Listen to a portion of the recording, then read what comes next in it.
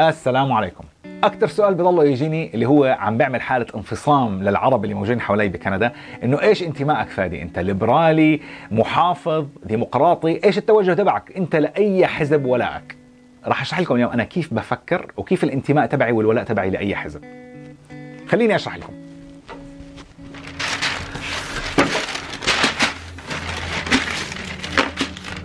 شايفيني؟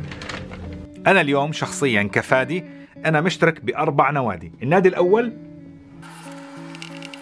النادي العربي، نسبة هذا النادي هو 1.2%. النادي الثاني اللي هو النادي الإسلامي، نسبة هذا النادي 3.3%. فأنا جزء من النادي العربي وجزء من النادي الإسلامي. النادي الثالث نادي المهاجرين، ونسبته هذا حسب الإحصاءات 20%، لأنه من بين كل 5 كنديين بتلاقي 1 كندي مولود خارج كندا. والنادي الثالث اللي هو بيكون الأكبر النادي الكندي،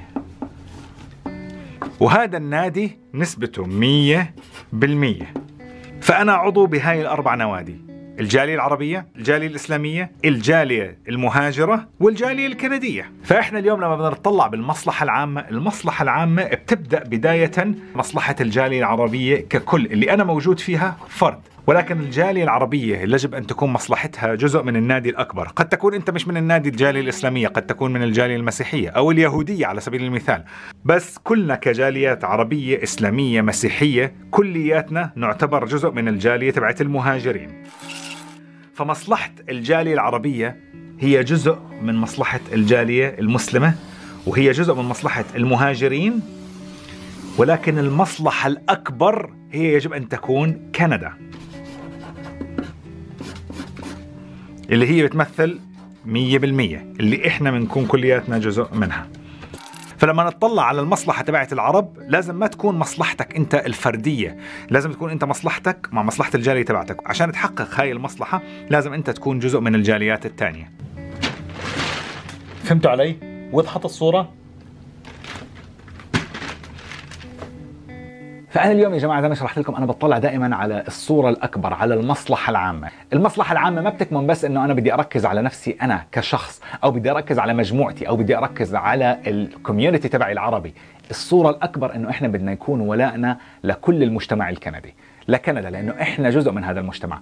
وتذكروا إنه الحكومات والأحزاب موجودة لخدمة الدولة، الوطن هون هو كندا. المصلحة العامة تكمن بمصلحة الكنديين بشكل عام، ومن بين الكنديين هم المهاجرين والمسلمين والعرب. فالمصلحة العامة والصورة الأكبر هي بالمجتمع ككل.